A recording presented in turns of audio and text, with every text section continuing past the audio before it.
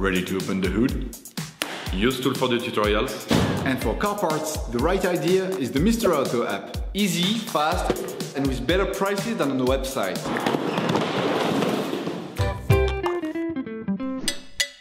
You will find the bulk brake discs and pads used in the video exclusively on the Mr. Auto website and through the link in the description. Turn your engine off, pull up the handbrake, pull on the bonnet release lever and open the bonnet.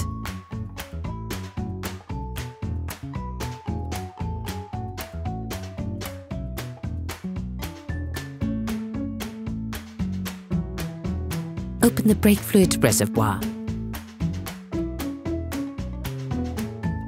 Loosen the stud bolts on the front wheels. To change the discs and brake pads on your vehicle, you'll need to remove the wheels to gain full access. Lift the front of the vehicle. Place the vehicle on the axle stands. We strongly suggest watching the tutorial, raising your vehicle safely before carrying out this step.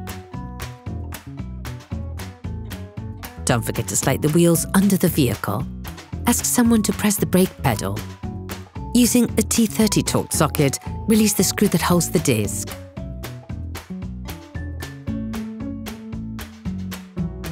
Turn the disc outwards. This will facilitate the process.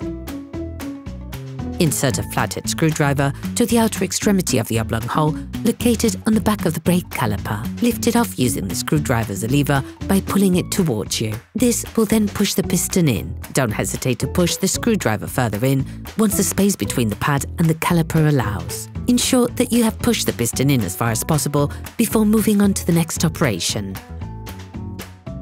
Using a flathead screwdriver, lift the holding spring on the pads, then take it out.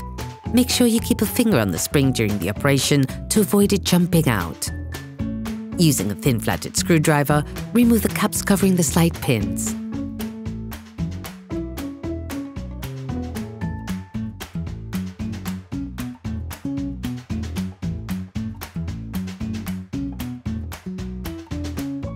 Loosen the brake caliper. Using a socket wrench, a socket bit and a 7mm Allen bit, undo the two slide pins.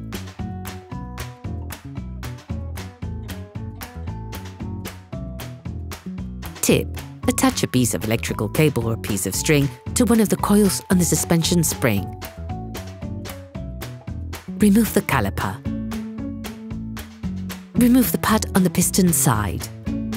To avoid damaging the brake hose, attach it to the suspension using a cable you have already attached. Remove the pads located in the caliper mount.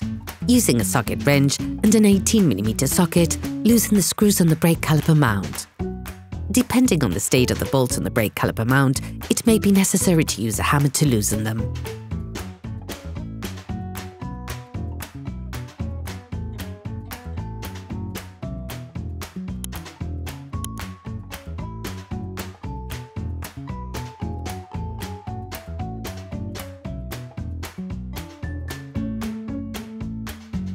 Remove the screws and take the brake caliper mount off.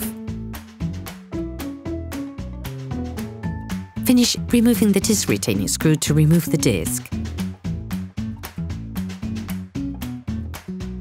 Sometimes the disc may get stuck on the hub. If this happens, use a hammer to remove it. Finally, remove the disc. Clean the hub with a wire brush.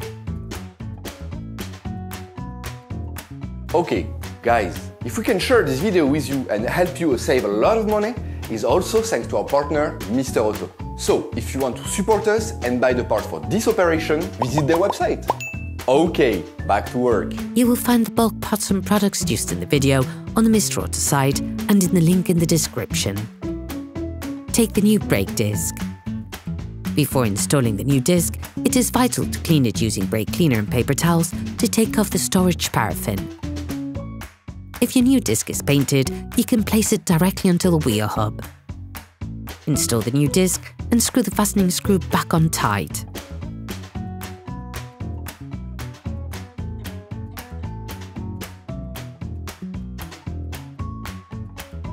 Using a wire brush, clean the brake caliper mount around the area where the pads will be placed. This will facilitate their installation. Reassemble the brake disc caliper mount once again, starting the screwing process by hand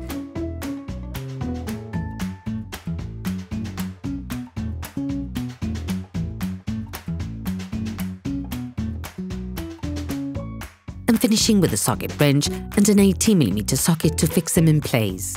Finish off the tightening with a torque wrench. Take the new brake pads. Coat the end of the new pads with copper grease.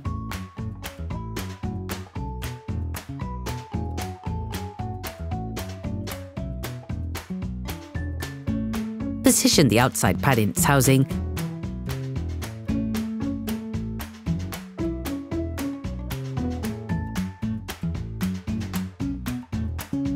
Then put the pad on the piston side in the brake caliper.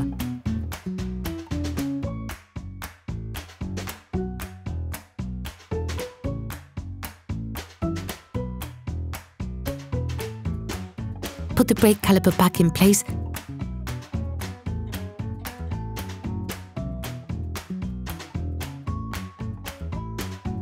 and screw in the slide pins. Slide them in and screw them with the aid of a socket wrench. Finish off the tightening with a torque wrench.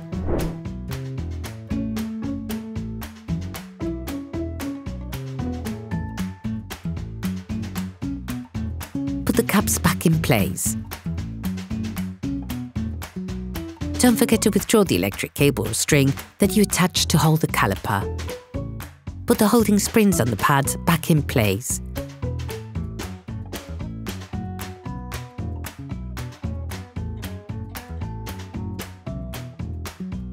You can use a pair of pliers to help.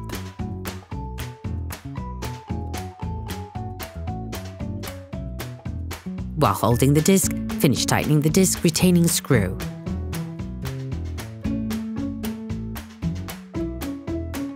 You can now repeat the operation on the other side. Put the wheels of your vehicle back on and lower it to the ground.